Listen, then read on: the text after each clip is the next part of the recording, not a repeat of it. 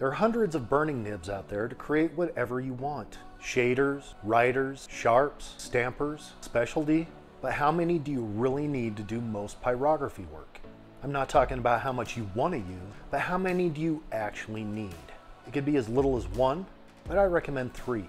I can do everything with one pen. A Coalwood tight round shader bent at a 45-degree angle. This is my #1 nib. It's small enough to get details, but large enough to fill big spaces as well. I'll do all of my outlining, shading, and fill work with this pen. It's my go-to, but there are 2 areas where it doesn't do very well. First is lettering, outlining letters in particular. When lettering, I prefer a writer, just a standard wire writer that will come with most basic kits. It feels like you're using a pencil. These are curved on the burning tip, so all the edges are rounded. You can go in any direction. It's perfect for outlining letters or shapes. After I have it outlined, I'll then switch back to my shader to fill it in. Any writer will do, but I wouldn't recommend using a ball tip as your primary writing tool. It takes a lot of energy to heat up that ball tip, which makes your pen hot quicker. You don't need to get fancy here, just get something that works. The next thing my shader can't do very well is straight lines.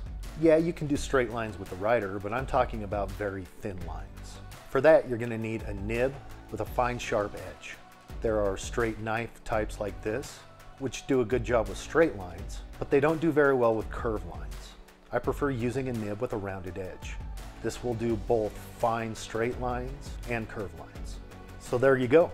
There's your answer. Buy 3 pens and you'll be good forever. Okay, not really, but that'll get you started. You can absolutely do everything possible with those 3. But once you start improving your skills, you're gonna find out that you're gonna need a few more. What I would start out with is smaller versions of the ones you already have. It might sound like you're duplicating it, but you're not. Getting smaller versions will allow you to do finer detail, but you don't need to get them at first. My small shader is half the size of my normal shader. It's an 1/8 inch compared to a 1/4 inch. Still has a rounded edge. It's shaped just like my shader, but just smaller. I have to use a lower setting on my machine since it's a smaller piece. For a writer, most companies have a small modified writer. This will allow you to get very small lines, and you may not even need a smaller sharp nib. The curved nib with a fine edge should do just fine for you. So now you're looking at 5 pens. So there you go. You need 5 pens to do everything that I do. No, you don't. Now you can do everything with those 5 pens, and 99% of people out there will not need to go beyond this. But there's another level. If you want to expand your collection further, I'd recommend getting larger versions of your 3 original. For a large shader, this is the one that I use. I still have the rounded edges that I like, it just has a larger footprint. This is wonderful for background and filling large areas.